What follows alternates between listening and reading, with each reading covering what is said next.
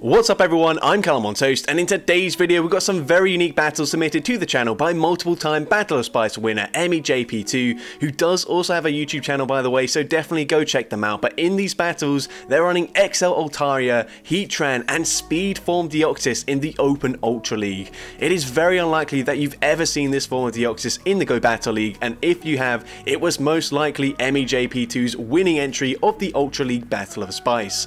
Now what you may not know is it actually doesn't have a very high attack stat, so it won't act as a crazy glass cannon, but what makes this Pokemon so hard to run is the fact that its fast move options are Zen Headbutt and Charge Beam, so that does severely hold it back. But with that being said, let's just get into the question of the day. Excluding Defense Form Deoxys, which Deoxys form would you like to see get a move update next season? Let me know in the comment section down below, let me know which move you'd like to see, and with that being said, let's get into the battles now. Alright, so going into the first battle, lead Altaria into Obstagoon. So this is a pretty good matchup. You can see Altaria, even at level 50, only reaches the mid 2200s, but this is definitely a good matchup up against the Obstagoon. They actually go for Obstruct. We're probably going to go straight for the Moonblast here. We might grab a shield, we might not, but we might as well guarantee big damage if they no-shield it, which they do. They can go for another charge move. They might Night Slash this time around. They do, but it's still not going to do too much damage, and we can go for the full Dragon Breath Farm Down, taking out the Obstagoon. And the opponent comes in with a Empoleon. So we're going for a Moonblast once again. Moonblast does have that potential to drop the opponent's attack. We swap into the Speed Form Deoxys. We're going to go for the Thunderbolt right away, and Thunderbolt does quite a lot of damage to the Crobat, and we should actually be able to live this. This won't be a Shadow Ball. Poison Fang debuffs our defense, but you can see we do actually tank a charge move on the Deoxys and make it to a second Thunderbolt. This will be guaranteeing a shield from the opponent. We get that shield, and the opponent is able to actually farm us down here. So we come in with our Heatran. This is not a great matchup for us, but the Empoleon is already fairly low. I think at this point we might just double shield and try to commit to the full Fire Spin farm down. Let's see, we do shield the second time around. Can we get that farm down? Yes, we are able to Fire Spin farm down Empoleon, and we're able to take that game. So Deoxys actually put in quite a lot of work in that battle, but into the next game we see a Sylveon, and we're going to save swap into Deoxys, go for a Psycho Boost here just before the opponent makes it to a charge move, and Psycho Boost doesn't even do 50% of that Swampert itself, so you can see it really just doesn't have that high of attack stat. Of course we do live the Hydro Cannon fairly comfortably, but we make it to a second Psycho Boost, and it actually grabs a shield there. Personally, if I was the opponent, I definitely wouldn't shield because we've already debuffed our attack, so the second one will do less damage, but it doesn't matter. We can come in with the Altaria and just completely wall the energy from the Swampert. We might even commit to a full Dragon Breath farm down. They can get to maybe 4 Hydro Cannons, but it won't take us out here. So we do let the second one go through. The opponent will make it to another charge move, and they will throw once again. But once again, we can very easily tank that, and the opponent swaps back into the Sylveon, so we respond with one of the hardest answers to Fairy-type Pokemon in general, and that is Heatran. We do double resist the charm damage. You can see it's doing absolutely nothing. We're running Flamethrower instead of the Magma Storm. I wonder if it's just because this Heatran was caught before Magma Storm came out, so no point in using an Elite TM on an Ultra League Heatran, but here we go for the Flamethrower, taking out the Sylveon, and the opponent will be able to overfarm quite a lot in this matchup. We're going to shield. Hopefully we can Fire Spin, farm them down, and we do barely get the farm down. The opponent comes in with Cresselia, so we're going to go for a Flamethrower. We do still have one shield remaining, so we swap into the Altaria, going for the Sky Attack. This won't do too much damage to the Cresselia, but we should be able to shield once. Probably go for the Moonblast next time around, since it will deal a little bit more damage. The opponent does bait with the Grass Knot. Not ideal for us, but it doesn't really matter. Grass Knot probably does take us out from this range, but Moonblast definitely takes out the Cresselia, and we're able to take that game. So into the next game, we see another really bad lead for us, leading into a Charm Grand Ball. We swap into Deoxys, and the opponent responds with a Tyranitar. That is an odd choice, but unfortunately, it's going to do very well up against Deoxys here. We go for Thunderbolt. We will be able to make it to a Psycho Boost just before they farm us down. And this might grab a shield actually if the opponent doesn't know the counts, which they don't, but also this is not great for the Altaria. we're actually going to no shield here. I kind of agree, just fully sacrifice the Altaria, and the opponent is able to land the Stone Edge, farm us down, come out with another charge we've loaded. This is probably just a brutal swing. It is the brutal swing, but we do get the Fire Spin, farm down, and they come back in with the Granbull. So what on earth does the opponent have in the back? We are not going to find out straight away as we go for the Flamethrower, grabbing a shield from the opponent. We have to shield this up. They might go for a crunch bait, but they actually know they go for the close combat. They swap, and it is a Crobat in the back. So we do overfarm, we throw before they make it to a Shadow Ball, and this Stone Edge will be taking out the Crobat, and we will be able to outpace the opponent to a charge move, the opponent recognizing that, and they concede the match. So into the next game, we see a Cobalion in the lead. This is a pretty tricky Pokemon to deal with in general.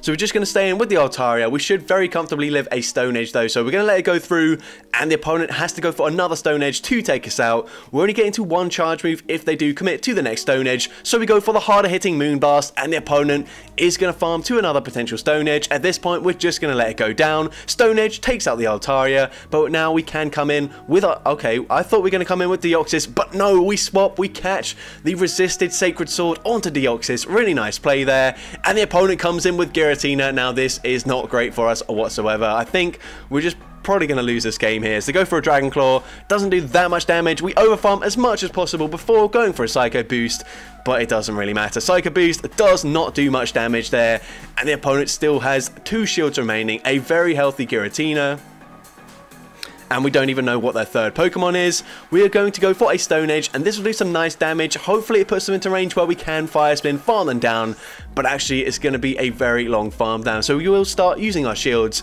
They go for the Shadow Sneak, and we are going to have to double shield if we want to get rid of this Giratina, but unless they've got something that is incredibly weak to fire in the back, then we're just losing this game. And yeah, the opponent swaps back into Cobalion, simultaneous KO, but we do lose that game there. But into the next game, we see Nidoqueen in the lead, so going to stay in this matchup initially.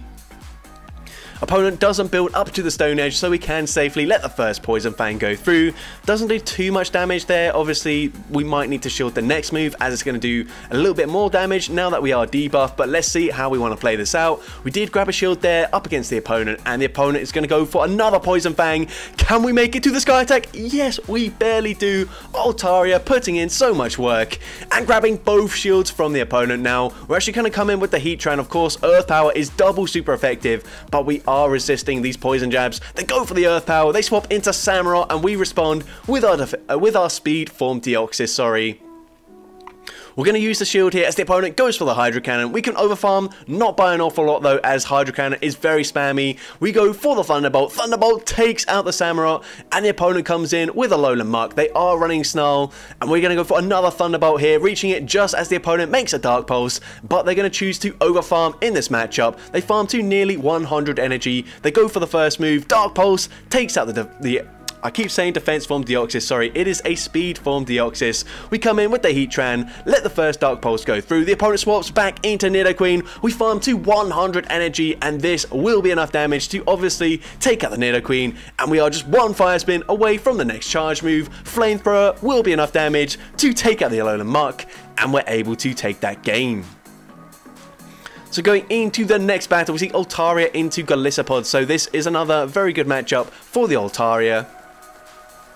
The opponent is choosing to stay in initially. They swap into Cresselia, and we have such a hard wall in the form of Heatran. If they're running Moonblast and Grass Knot, we do double resist everything they can possibly throw. We're going for a Flamethrower, and this will get the Cresselia into roughly the yellow health range, and it does barely get them into that yellow health there. We are going to let the next move go through. They are a lot spammier than us, so they will make it to another Moonblast, probably before we can take them out. So we're actually going to choose to overfarm. I do agree with this. The next Moonblast, not going to do much damage still. We go for the Flamethrower, and we probably should undercharge this. We full send it, fully bubbling it, and we do get one extra Fire Spin in before we farm them down, which is nice. And they come in with a Guzzlord. Now this is a bit tricky for us. We go for the Stone Edge. Stone Edge will actually grab a shield from the opponent, which is really nice. We come back in with Altaria, and we are going straight for the Moonblast if they no shield this. Moonblast one-shots the Guzzlord, and this is going to be game over for the opponent. There is not a lot they can do. They're going to go for a charge move. They do have quite a lot of energy, but they go for Liquidation. They actually drop our defense, so we're going to start shielding now. as they go for liquidation number 2, but at this point the opponent recognizing there's not a lot they can do, and we're able to take that game. And I don't think Deoxys did literally anything in that battle, but it is still a fairly spicy team even without the Deoxys there. Gosh, I know how to talk. But into the next game, we see a Blastoise in the lead. They are probably running Ice Beam, so we do, of course, have to be very careful about that. And we can't afford to swap out either. We are going to no shield. It is the Ice Beam. It nearly takes us out. And they are able to Water Gun farm us down. We come in with our Deoxys, and we are going to let the first move go through. Hydro Cannon going to do quite a lot of damage, but obviously we'll do more damage up against the Heatran. We do farm to the back-to-back Psycho Boost, so we're going to go for the first one, and this will be enough to take out the Blastoise. We're going to instantly swap into Heatran, and the opponent has a Charizard in the back. And we are going to let the first move go through. It is just a Dragon Claw bait, which is really good for us. We're now going to go for a Stone Edge, and Stone Edge would easily one-shot Charizard, so the opponent does respect the damage and use their shield. We are now going to respect the damage from a Blast Burn, and it is a Blast Burn, which is a really good call there. We can now go for another Stone Edge. This should be grabbing the final shield from the opponent, and it does exactly that. Now we are going to shield this up. They do full send the Blast Burn a second time around. We swap, we do the very nice combo play there as we go for a Psycho Boost. Psycho Boost does take out the Charizard. They get the Shadow Claw farm down, but we will be able to make it to a Flamethrower in time. And this, is it enough damage to take them out? Yes, it is. And we're able to take out the Trevenant, and we take that game. Into next game, we see Walrein in the lead, so this is an awful lead matchup. We are going to save swap into Heatran this time around. Quite interesting, and the opponent comes in with a Haxorus, so not ideal. This should be a breaking swipe, so we will live this, and we will be able to get off a Stone Edge as well. We might see a shield, we might not. Let's see. We go for the Stone Edge, and the opponent does let that go through, which is quite nice for us, because now we can come in with the Altaria. We're going to have to tank one breaking swipe, but it's not going to do too much damage. Altaria is very bulky, and they do just barely get it off before we Dragon Breath farm them down, and that does about 30% of our health, so we are going to swap immediately into our Speed Form Deoxys, and the opponent is going to stay in initially before swapping into a Charizard. We're going straight for the Thunderbolt here. This would deal a ton of damage, or grab a shield from the opponent, and it does grab that shield. We are now going to shield, and the opponent goes for a bait with the Dragon Claw, which is unfortunate, and we are going to overfarm a little bit too much as well, as the opponent goes for another Dragon Claw here. We're going for a Psycho Boost bait here. Hopefully, if we debuff our attack, it will still be enough damage to take them out with a Thunderbolt, but we actually don't throw there. Either that or we lost CMP. Either way, it doesn't work out for us. We come in with the Altaria. I think the Walrein has a charge move anyway, so it doesn't matter what we do. The opponent goes for the Dragon Claw. They swap back into Walrein. We couldn't take them out with any one charge move, and an Icicle Spear easily takes out the Altaria, and we do unfortunately lose that game. But into the next game, we see Greninja, so a very good lead matchup for us, although they can just spam these Night Slashes, and if they get a boost, then that might actually flip this, just because they are so incredibly spammy. We're not dealing that much damage with our fast move here. The opponent makes it to Night Slash number 2 before we've even made it to the potential Moonblast, but we're going to settle for a Sky Attack instead. Sky Attack coming through, the opponent lets it go through, and we do get that Dragon Breath farm down, so that is quite nice. They come in with a Shadow Mamoswine, so insane spice from the opponent here. We're going to go for the Sky Attack. Should be grabbing a shield. No, the opponent lets that go through. We come in with the Heatran.